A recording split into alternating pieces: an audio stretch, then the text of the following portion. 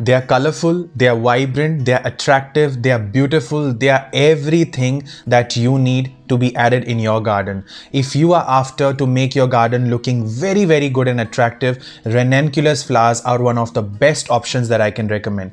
Let us today see in this video how can we take care of them so that they add immense value to our garden. Let's get started. Nothing makes me feel more happy than a happy ranunculus flower in my garden, I would say, and I would highly recommend that if right now it is a cool season in your place, or if you live in a place which is most of the time very cold and it is spring right now, you should definitely get ranunculus plant from your nearest garden center.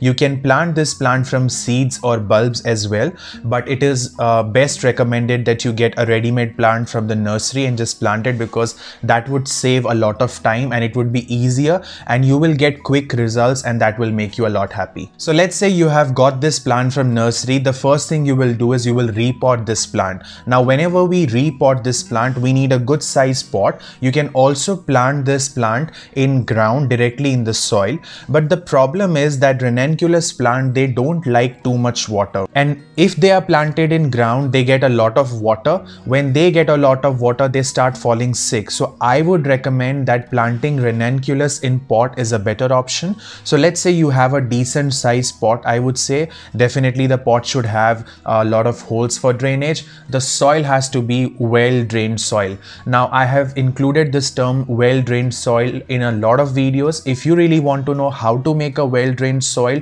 with the soil having a lot of nutrients, what you can do is you can watch my video which is what to do after getting the nursery plant at home. You can just watch that video and you will understand the concept of a well drained soil with a lot of nutrients. So let's say I use the same concept here. My garden soil, my compost and my cow manure with a lot of stones and everything, I make it a well drained soil.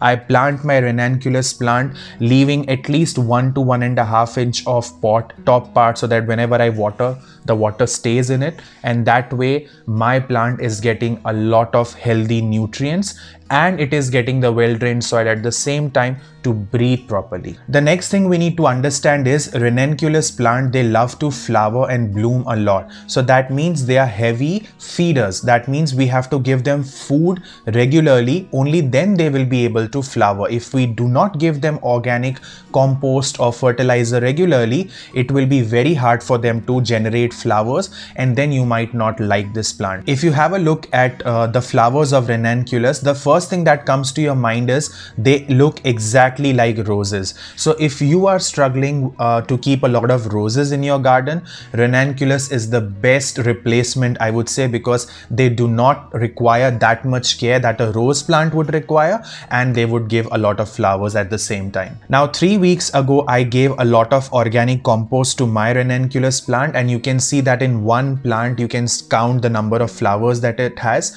Today what I am going to do is I am going to add bone meal powder to my plant, because bone meal is again organic and it acts as a fertilizer, and it will help my plant to stay healthy, to fight against diseases, and at the same time to bloom a lot of flowers. Now can you have a look at my soil? It is so porous and well drained. This is how your soil should be, like this. So if you try to form a clay, it should not form like this. That means it is a well drained soil and it has a lot of minerals, because I've added a lot of cow manure and organic compost. Now this is bone meal powder.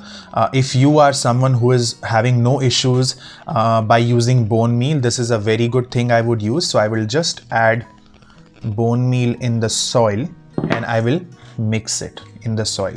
Now I have added bone meal and I have mixed it properly. Now I am pretty sure and confident that my plant will bloom more and more, and it is having that strength that any plant requires to have a healthy life. The next thing that we are always concerned about is water. So now we have a good pot and a good soil for our plant. Now how much water does this plant need? This plant does like water. You cannot keep the soil dry, but you cannot also overwater this plant. You have to keep the soil moist. So there is a thin line between moist and wet soil. What you can do is, if you have the moisture meter, that's the best option, and I would recommend you to get a moisture meter, especially if you are a beginner, if you are new to this gardening world. And if you are someone who is very experienced, you will understand. What I always do is I'll just take some part of soil and I'll feel it from my hand. I never wear gloves. I just like to feel the soil from my hand. And if you don't feel such things, you feel that okay, this is too technical, just get a moisture meter. If you don't have the moisture meter for now, just dig in deep 1.5 inch or 2 inch in the soil and see if it is wet over there. If it is wet, do not water it, because if you water ranunculus more than what it requires, it will definitely start having a lot of fungus. And if you feel the soil is dry, just water it. Now while watering, please keep in mind that you are watering the soil. Please do not water the flowers of ranunculus or even the leaves. It is not required. If it is very polluted or very dusty at your place, sometimes you can water on the leaves, but try not to water the flowers, because if you do that, it invites a lot of fungal attack. Soil watering is the best. Let's say you have planted ranunculus in the ground. What I would recommend is you should make that a little slopey or a little hilly part, and plant the ranunculus on the top, so that when you water, the water just goes on the side and it doesn't stay with the ranunculus, especially if it's raining a lot at your place. Now we know that ranunculus plant loves flowers, loves flowering, so definitely it needs sun. If it is very cold at your place, let's say below 10 degrees Celsius or below 15 degrees Celsius, half day sun of 4 to 5 hours is good. It should get direct sunlight, but not for the entire day. It might not like it, but if it is getting 3, 4, 5 hours of sunlight directly, the plant will be happy and it will generate a lot of flowers. If you want this plant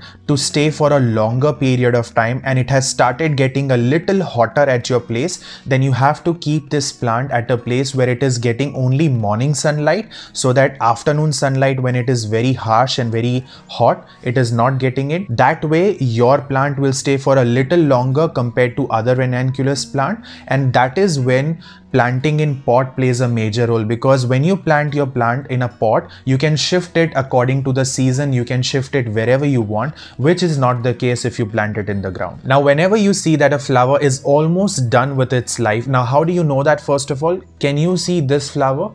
It has this circle thing, which means it will still bloom. These petals haven't bloomed completely, and they will still bloom.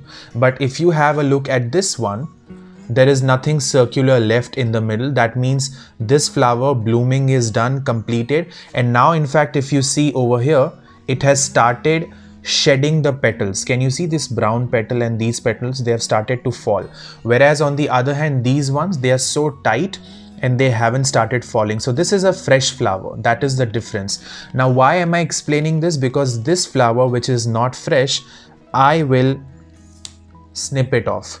The reason I will do that is because the petals will start falling and they will stick to the leaves of the plant. These petals, they are very sticky in nature.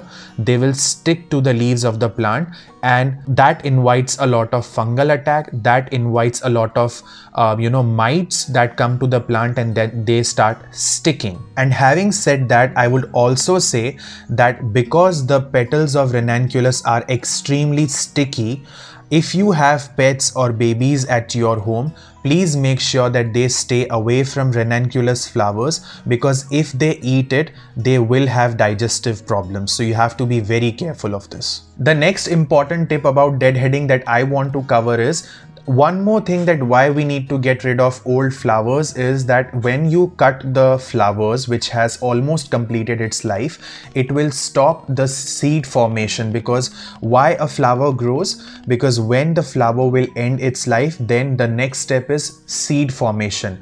If you let the plant form seeds, that means plant is getting an indication that life is almost done and we need to start forming seeds. If you cut old flowers, what happens is the plant, instead of wasting the energy in forming seeds, it will invest the energy in forming new buds and flowers. Now let's say the cool season is over at your place and you feel the plant is no more blooming. Please don't throw it away. What you can do is just chop the plant from the bottom part, all the stems. You can, let's see this one. You can just chop all the main stems from here and then stop watering your plant. You can water the plant once in 15 days and just chop it off. What happens is when the next season will come, this plant will start growing and it will have fresh flowers. So by this way, you don't have to buy new plants every season. You can just use the old plants. Also, one more tip that I will give you is, if you see any leaf in the lower part of the plant, please take it off and do not let it grow, because if the leaf of the plant is touching the soil, this again invites a lot of fungus. Or if you do not want to chop the leaves every time, that is a lot of work for you, what you can do is you can mulch your soil. You can add a layer of mulching over here, and that will avoid the direct contact of leaves with the soils, and hence it will avoid the fungal attack. Now, if you are not sure what is mulching, it is just a layer of dry leaves or dry organic matter which you just put it over here, so that if it is very cold at your place, your roots, they stay warm and moist, and the temperature difference of day and night, that doesn't affect a lot to the roots of the plant. So I hope you enjoyed this video. You enjoyed this pretty nature of ranunculus flowers. They're also known as Persian buttercup plant, by the way, and I know I have said this a lot of time, but these are one of those plants and flowers that I love having in my garden, and they just make me feel happy. They will give you that sense of achievement because it is very easy for them to bloom a lot. Do get them in your garden. This is World Environment Week, I would say. So get a lot of plants in your life. Plant them inside your house, around your house. Go green, and I hope you stay safe. And with that, I'll take your leave. Do subscribe this channel, MNMM Plant. Become a part of this plant family, and I'll see you next time with the next video. Bye-bye.